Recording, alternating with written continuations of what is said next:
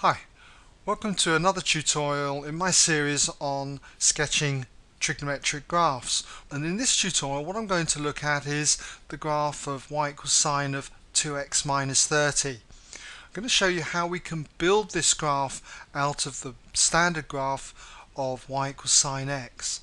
And after we've done this one, I'll give you a chance to do another one, a cosine one, very similar to this, based on the ideas that I'm going to be talking about. Okay, so how do we go about sketching this one? Well, first of all, as I said, it's based on one particular graph, and that is y equals sine x. And what I'm going to do is let f of x equal sine x. So what does the graph of sine x look like? Well, you should be familiar with it. It basically is a wave that goes from -1 to 1, crosses the x-axis at 0, 180 degrees and 360 degrees. And you can see that my x-axis goes from 0 to 360 degrees and is split up in 15 degrees intervals. Okay? So, how do we head towards this graph here? Well, essentially, first of all, what we need to do is consider the graph of sine 2x. And I've let f of 2x equal sine 2x.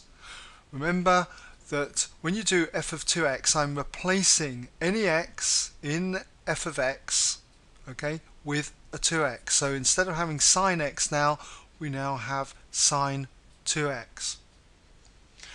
And what does this transformation do? Well, if you were looking at my earlier tutorials, you'd have seen that this represents a stretch, scale factor 1/2, parallel to the x-axis, with any points on the y-axis being invariant.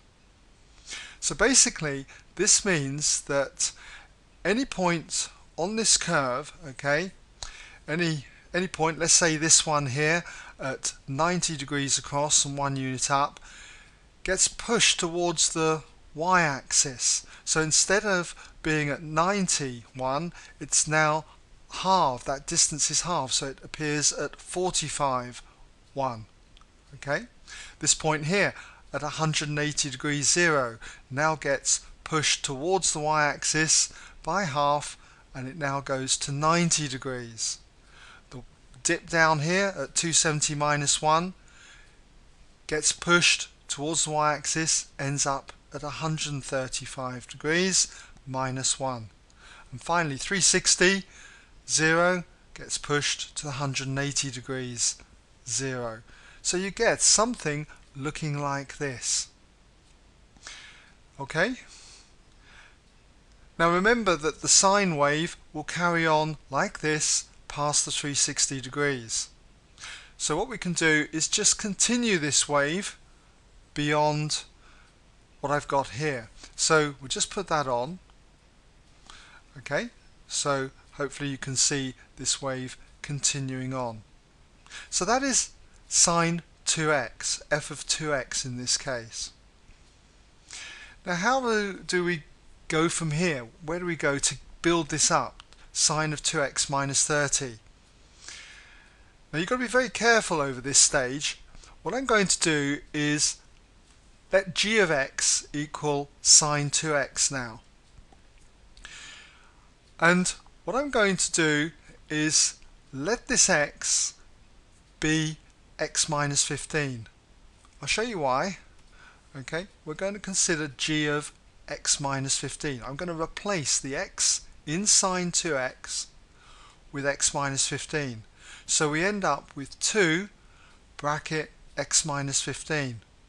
So that when I expand this, I get 2x minus 30, what we need to plot here. Okay? So you've got to be very careful over this bit.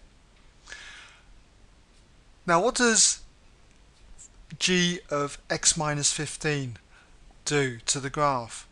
Well, if we replace any x with x minus 15, what that represents is a translation of 15 units to the right. a movement of this graph of 15 degrees to the right, parallel to the x-axis. So if we take this point here at the origin, clearly it's going to move now to the 15 degrees. Where this graph peaks at 45 degrees 1 is now going to move 15 degrees to the right, and instead of being at 45 degrees is now going to be at 60 degrees. And we can apply that to all these key points. 90 degrees moves across to 105. The 135 moves across to 150.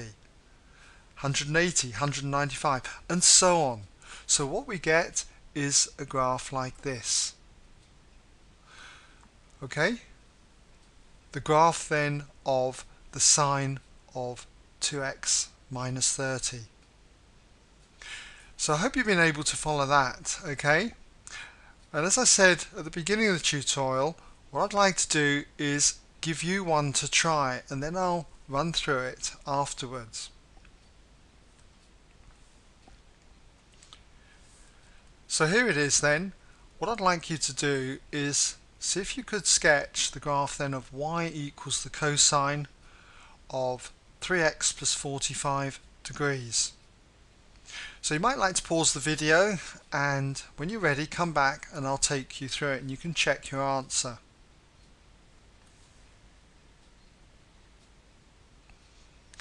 Okay, well let's see how you got on.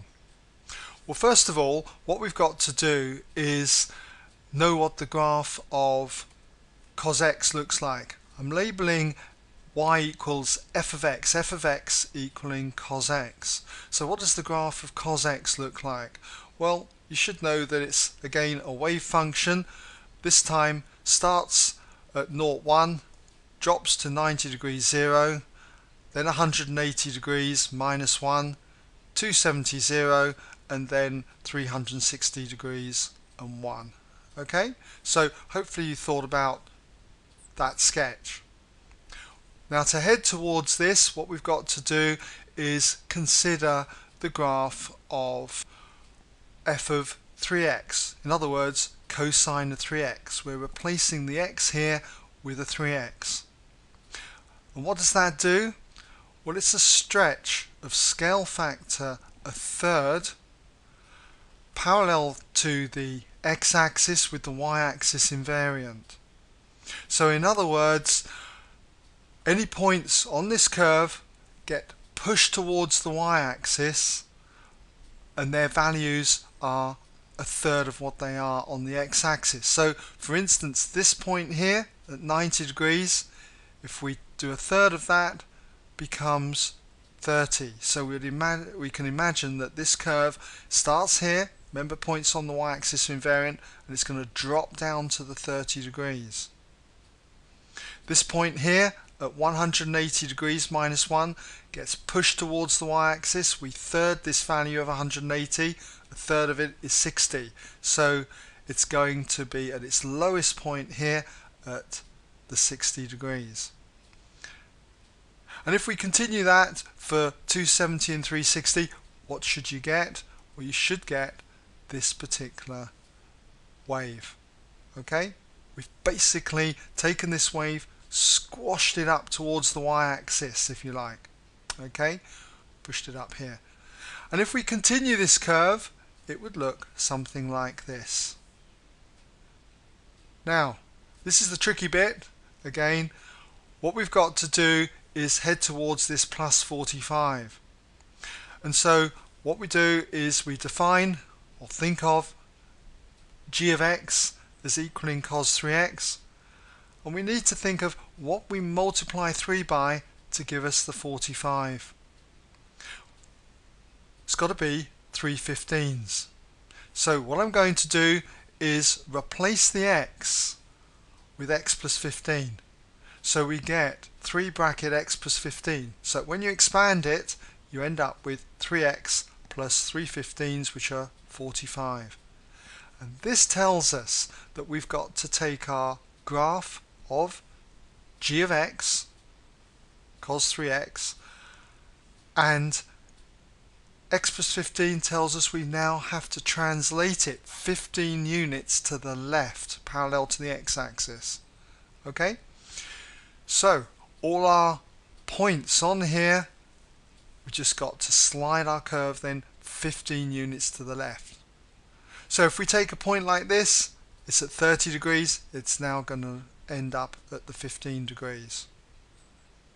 Point like this one, 121, just moves to the left 15 degrees, now going to be at 105, and so on for all the points. So what do we have? This graph. Okay, so I hope you've got that, and that you can apply this technique then to any graphs that have this kind of format.